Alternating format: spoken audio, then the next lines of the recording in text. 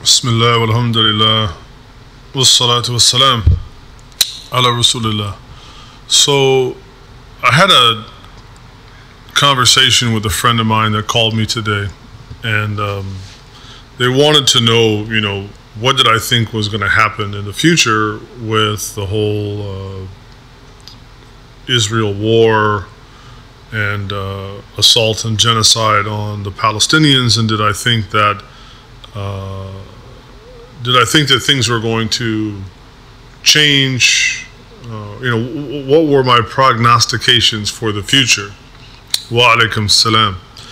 And I said, well, personally, I don't really have, I don't really make predictions, but, he's like, well, what do you think? I said, well, perhaps there's a moment here that we can learn something. Naturally, we would all love to see some kind of change take place, but we also have to realize that the powers that be, many of the powers that be, are highly incentivized to have things remain status quo. They are very highly incentivized for things not to change. So if you take, for instance, Netanyahu is obviously very, very highly incentivized to keep things going as they are. If for no other reason, that's probably the only way that he can reasonably try to stay out of jail.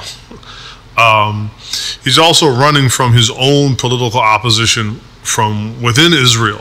So there are, he's not a very popular leader within the Israeli context.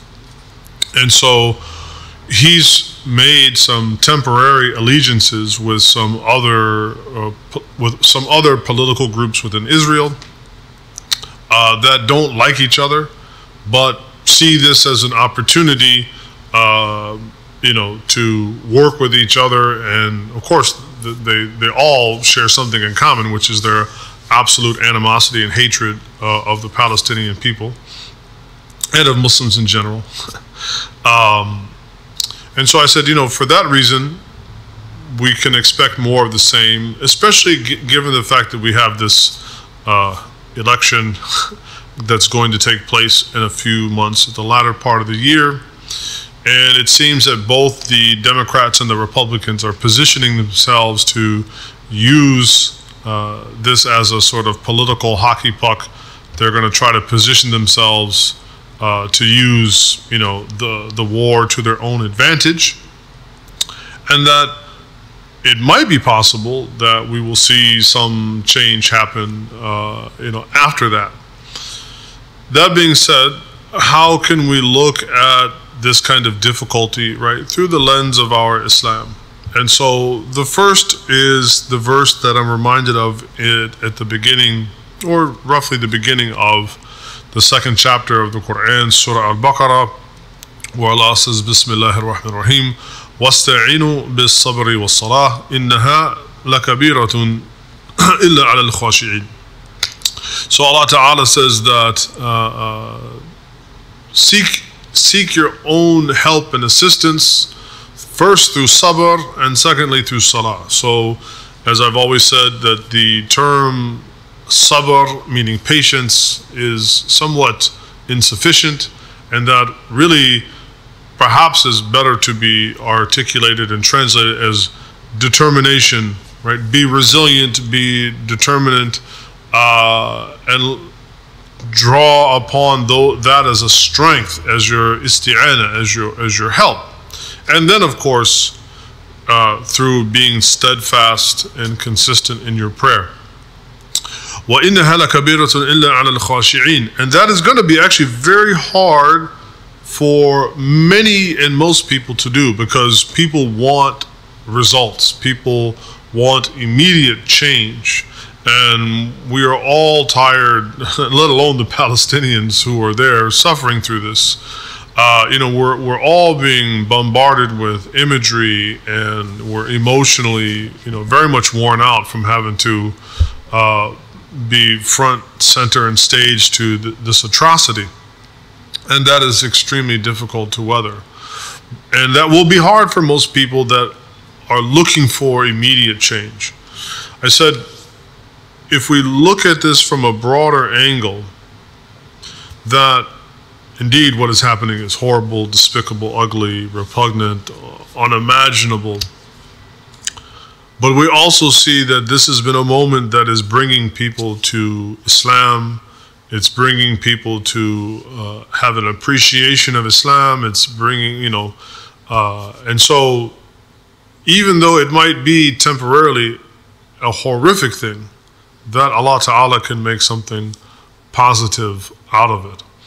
And the only way that one can open one's mind and heart to that grand possibility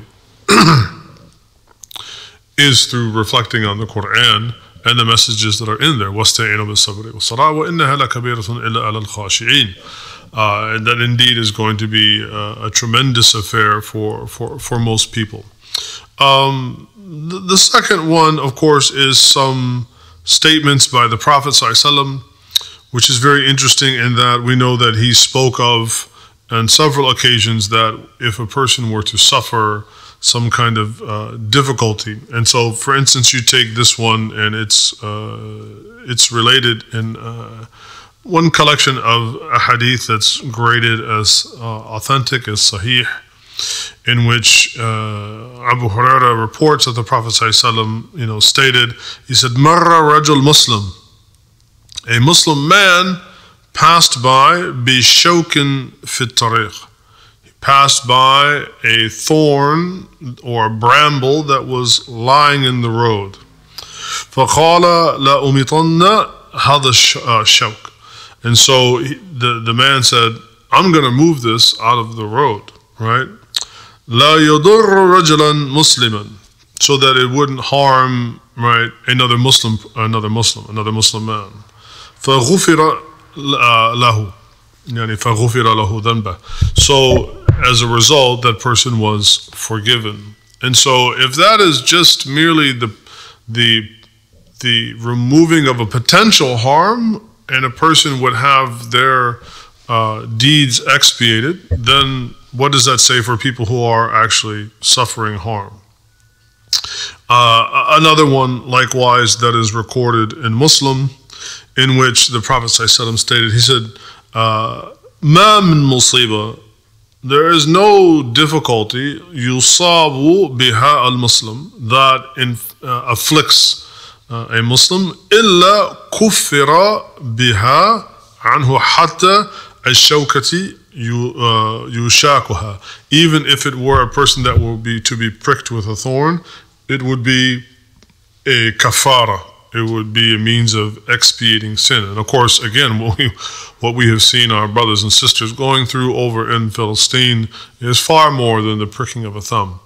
And so it takes a certain discipline and a certain mindset to be able to look upon tragedy, look upon calamity, but then learning to see it from a broader level, meaning that whatever harm any Muslim goes through, it will be some kafara, something on this level that Allah Ta'ala is going to, inshallah, expiate things of such enormity that perhaps our brothers and sisters will be مِنَ الَّذِينَ يَدْخُلُونَ الْجَنَّةَ بِغَيْرِ حِسَابٍ, that they indeed might be those who would enter into paradise without having to have a reckoning for what they did in this life.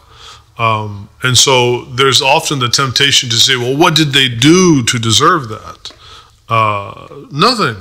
There's no saying that they did, just as if you prick your thorn, what did you do to deserve the pricking of your finger? It's not that you did something, but rather the promise is that what? Difficulties that you are afflicted by will be a means of ultimately having a beneficial impact on one's end, on one's khatma, on one's ending. Inshallah, nasallahu khatma jamila. We ask Allah, of course, for a good ending. And I say this because the constant bombardment of the news, of the imagery, of the body parts, of the blood, of the screaming and the terror and the things, it can take an enormous toll on one's heart, on one's soul, and it could perhaps even if not, conditioned and not of the inclination to reflect upon the words of the Prophet ﷺ, and of course upon the beautiful words of the Quran, to remind us to have perspective on all things, then there is a chance that could have a detrimental effect on one's iman. And so I just wanted to put this here to remind us that, إِنَّهَا وَإِنَّهَا لَكَبِيرَةٌ إِلَّا عَلَى الْخَاشِعِينَ. That is an enormous affair, except for the people of khushu'. And as I've said many times from the minbar and from the pulpit and from the classes that I teach, you will often hear Muslims invoke the word khushu' and then described in various ways that, khushu', which is, when a Muslim prays, they want to have a certain type of focus or concentration in their prayer where they're not distracted by things, and that they are diligent and as sort of dedication to the prayer. And of course, there's all this gymnastics that's gone to try to explain what the word means, even though the verse continues by saying الَّذِينَ يَظُنُّونَ أَنَّهُمْ مُرَاقُو رَبِّهِمْ. So there's actually given two definitions, all right? It was given one definition with two parts in it, right? So the verse that follows, who are the practitioners of khushu', who are the khashi'un, they are the ones that يَظُنُّونَ, they are the ones that know that what أَنَّهُمْ مُرَاقُو رَبِّهِمْ, they are literally going to meet their Lord. That is the first important definition for khushu'. It is to know that you're going to go back to Allah. You're going to be judged by Him. You're going to stand in front of Him. Your book will be brought out and will be read, and your life and the summary of your life and all the actions of your life and the contents of your heart and everything, the what beliefs that you held, that will all be brought out. And so the person, when they are seeking help, aid, and assistance through reflecting upon the truths of Islam and about being diligent in the prayer, that is the one that it will not be an enormous affair to look upon calamity, to look upon difficulty, and first go, I'm going to go back to Allah. And anyone that is afflicted with difficulty is going to go back to Allah. And so through that, it allows one to look at the pain of this life, the grief in this life, the suffering of this life. It allows one to see a beginning and an end to it. It allows one to see the dimensions of it, that it is not infinite, that it is not everlasting, that it has dimensionality to it, it has limitation to it. And so that person, inshallah, that suffers something, especially the Muslim, because in the first statement of the Prophet ﷺ I mentioned, it is important that the man mentioned Rajul Muslim, that his intention was, that number one, he was a Muslim man that saw this. And so this should be the disposition of the Muslim, that they see harm or the potential for harm and they recognize it and they understand. Of course, yes, the person wanted to remove it, but in the second statement it said what? Anything that does happen to afflict you, it will expiate some of your sins. And if we understood the enormity of sins and having to be questioned about them and interrogated about them, whether in the grave or on the day of judgment, if we understood the enormity of that, then we can see suffering and difficulty in a whole other light as a means of, while that might be hard here, the most difficult thing will be to have to atone for that then on that day. And if that allows me to not have to atone for it, then, alhamdulillah, Rabbil Alameen. And then what the second part was, وَأَنَّهُمْ إِلَيْهِ رَاجِعُونَ, and that without a doubt they're going to go back to Allah. So just a quick reflection on that to help us console ourselves, to gain perspective, to regroup, both collectively and individually and within ourselves when we see these things, that we mitigate or manage the impact, and that we learn to see the ultimate good that will happen, also the justice, that none of these people will escape anything It's in fact, you look at all of these major leaders from the Zios and like the Netanyahus and the others, they're very close from leaving this life. They're very, even if they were to live another 100 years, they're very close. Life is like that. And so they're merely a hop, skip, and a jump from being held accountable. But on that day, while they're being busy tortured or whatever it is that they will have as their recompense, I will not be thinking about them at all. And I'll be thinking about myself and what I will have to be accountable for. So, inshallah, just giving this as a reminder and a means of taking care of ourselves, and most importantly, promoting resilience. Just as much as people are going out there and protesting or marching or fighting legal battles or whatever that it is, we have to be resilient to understand that all of this will come to an end, and inshallah we bear with it and we withstand it all for the pleasure of Allah, and inshallah we will all be recompensed for that, for the good and for the bad. So it's getting on, almost time to pray Asr, inshallah, and maybe we'll see you tomorrow with another reflection. Wa salawatullahi ta'ala ala nabiyhi al-kareem wa ala alihi wa ashabihi ajma'in walhamdulillahi rabbil alameen.